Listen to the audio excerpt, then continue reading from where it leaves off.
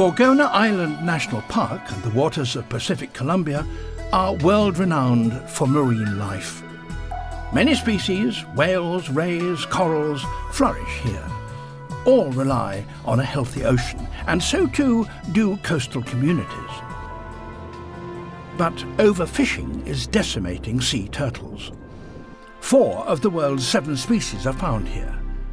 Turtles aren't always the target, but as is traditional, most that are caught are eaten. Sea turtles take decades to mature, and coupled with the loss of nesting beaches to development, they're facing extinction. Dr. Diego Amorocho is director of CIMAD, a Colombian NGO working to protect turtles and their habitats through working with local people.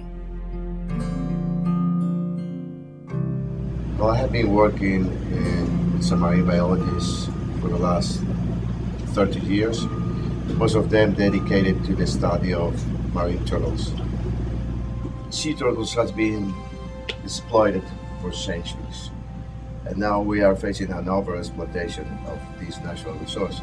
But it's also coming with the loss of habitat, the fisheries, incidental capture in fisheries, marine pollution, well, plenty of man-induced threats that are jeopardizing populations in a very fast pace nowadays. Local fishermen are learning how to increase their fish catch and reduce turtle captures, whilst education in basic turtle first aid means those they do catch will survive another day.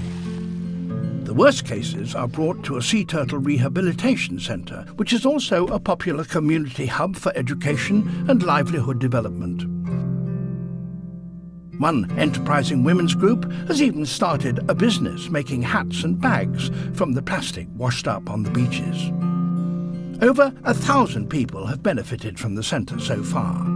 Local opinions are changing and alternatives to overfishing emerging, whilst scientific research is helping guide national park development. Long term, Diego is expanding the work to encompass the whole of the Pacific coast, linking the well-being of coastal communities to a future for sea turtles.